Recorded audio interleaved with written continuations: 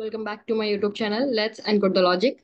I hope you all are doing good. In this video, we are going to see about basic loop structure or iterative statements. So till now, we have seen about sequential statements and selection statements. And also we executed multiple programs using these selection statements. And we know the selection statements are if-else, if-elif-else, and nested if. Using all these selection statements, we also executed multiple programs. I uploaded all those multiple example programs in my channel. So if you haven't watched it yet, please do check it and watch it. And in this video, we are going to focus on this iterative control statements. So basic loop structure or iterative statements. Python supports basic loop structures through iterative statements. So what is iterative statements? Iterative statements are decision control statements that are used to repeat the execution of list of statements. So what we have seen in the sequential statements. The sequential statements, a set of statements executed one by one. The execution of second statement will be happen only after the first statement, and the execution of third statement will happen only after the second statement, right? And also in the selection statement, based on the conditions, the statements will be executed, right?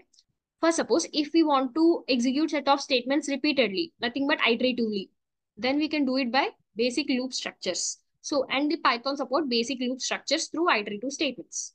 The Python language supports two types of iterative statements. They are while loop and for loop.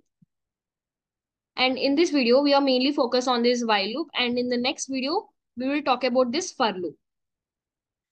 Okay, let's see the while loop. The while loop provides a mechanism to repeat one or more statements while a particular condition is true. So it is a mechanism. Whenever a particular condition is true, it repeats the statements. In the while loop, the condition is tested before any of the statements in the statement block is executed. See, what happens was, see this flowchart. At first, the condition is checked. The condition is tested. If that condition is true, then the statements are executed. The statement block will be executed. If the condition is true only, then the statements will be executed. Otherwise, if the condition is false, the control will jump to the statement Y. Nothing but the immediate statement outside the while loop block. So if you see this flowchart, at first the condition is checked. If the condition is true, this statement block will be executed. So the statement which is in the start of the body of the loop till the last statement in the body of the loop. And again, the condition will be checked. If the condition is true, then again the statement block will be executed. And again, the condition will be checked. If the condition is true, the statement block will be executed. And again. This process will goes on. So this process will keep on going. If it is keep on going, then what it will be results to? It will results to an infinite loop, right? It will fall under an infinite loop. Now the question was, how can we stop this looping? So what we will do is, within the while loop, we always keep an increment or decrement statement. And this statement will help you to stop the execution of while loop at some point. Okay. So this is the true block. And for suppose if the condition is false, then of course the while loop will not be executed and the statements after the while loop will be executed, as we know.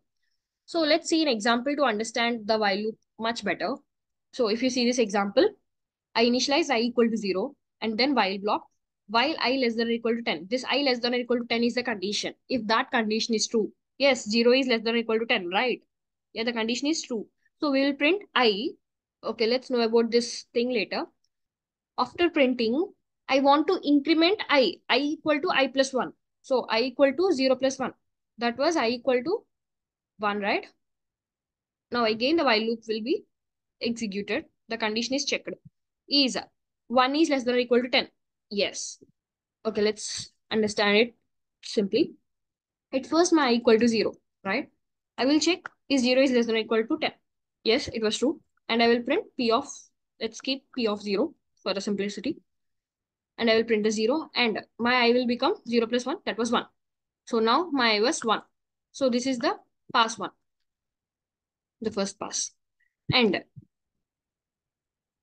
in the second pass, I need to check is 1 is less than or equal to 10. Yes, it was true. And I will print 1. And then later my will become 2, right? And in the third pass, I will check is 2 is less than or equal to 10. Yes, it's true. So I will print the 2 and my I will become 3, right? And again, the while loop will be executed. So it's in the past for. So is 3 is less than or equal to 10? Yes, it's true. And we will print the 3. And then I will be 4, right? So in this way, we will execute the while loop. Okay, let's go to the last condition. What could be the last condition? Okay, let us say my I was 9. So I will check, is my 9 is less than or equal to 10? Yes, it was true. Then I will print the 9 and my I will become 10, right? And that will be fall under past 10, right?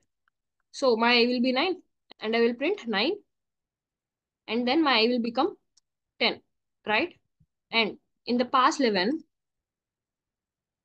so I will check, is 10 is less than or equal to 10? Yes, it's true. And I will again print this 10 and then later my I will become 11, right? Now I will again check this condition. Is 11 is less than or equal to 10? No, it's false. So the while loop will be stopped, right? And the further statements will be executed. So in this way, the while loop will be works. Okay, let's execute it in the ideally. So my equal to 0. So I will keep while I less than or equal to 10. I will print I and I will increment the I.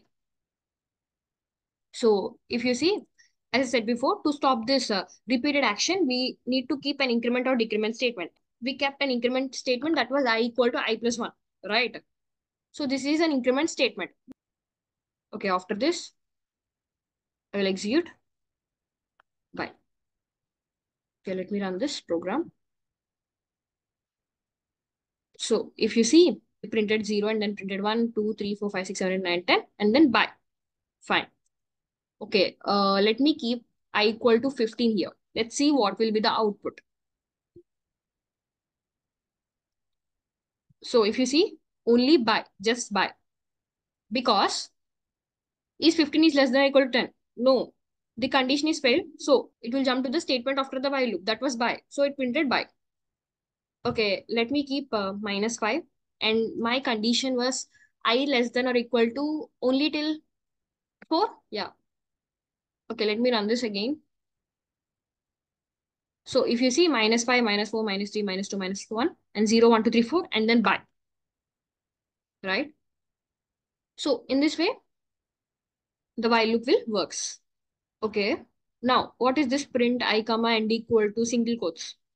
Okay, let's include this in our code and let's see what will be the output. I kept I comma and equal to then the single quotes and there will be a space.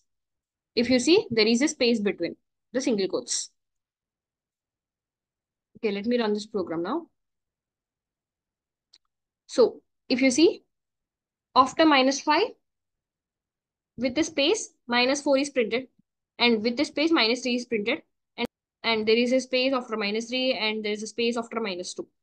So what is the conclusion? So this and equal to single quotes is mainly used to print the output in the same line. Even if you see, so in the previous case, we haven't used this and equal to single quotes, right? In that case, what happened? The every output is printed in the new line, right? But when we use this and equal to within the same line, all the outputs are printed. Okay, now let's write down the countdown blastoff program. So the program is countdown blastoff program. So what is this countdown blastoff program? So what we do in any program or event. Okay, let's take the example of New Year itself. So what we will do at the night 12 p.m.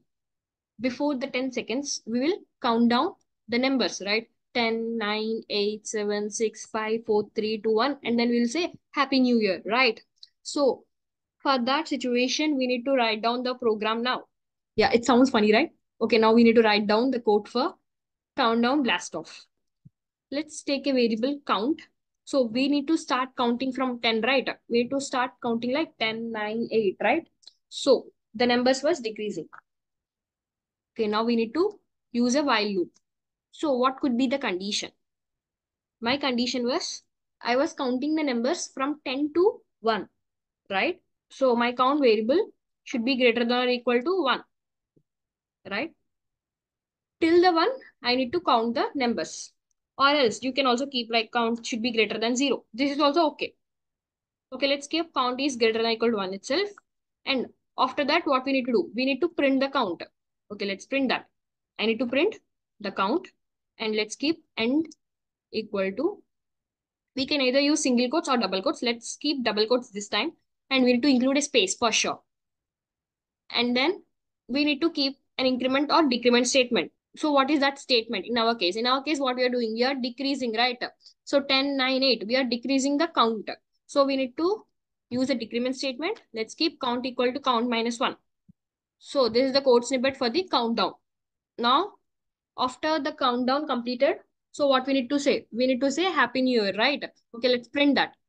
Let's print blastoff Happy New Year.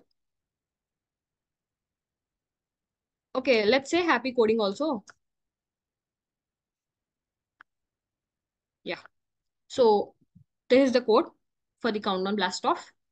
Okay, let's run this. So if you see, it's a 10, 9, 8, 7, 6, 5, 4, 3, 2, 1, and then blastoff Happy New Year, happy coding. So this is the program for countdown blastoff. Okay. Now, as I said before, if we won't keep any increment or decrement condition while we are using a while loop, then that while loop will fall under an infinite loop. Okay, now what is this infinite loop actually was? Okay, let's remove this statement and let's see how this will work. Okay, now let me run this program.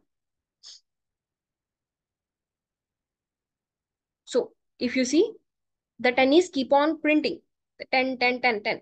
So if you see, it was scrolling, and even if I want to open it, it was not opening. And if you observe, it was going on, going on. The 10 was going on, right? So in this way, the infinite loop will works. So sometimes this infinite loop will may causes the system to crash. Okay, let me close this now. So now we have to click on close the program. So Python is not responding. So in this way, the infinite loop works. So it will completely hangs your laptop or your system. So this is about while loop, guys. I hope you like this video. And in the next video, we are going to know about the for loop. And thank you for watching. Hey folks, if you enjoyed this coding tutorial and found it helpful, don't forget to give it a thumbs up. Share it with your fellow coding buddies, drop a comment with your thoughts or questions, and of course, hit that subscribe button and ring the notification bell so you never miss out on our latest content. Your support means a lot and it helps our community grow. Happy coding!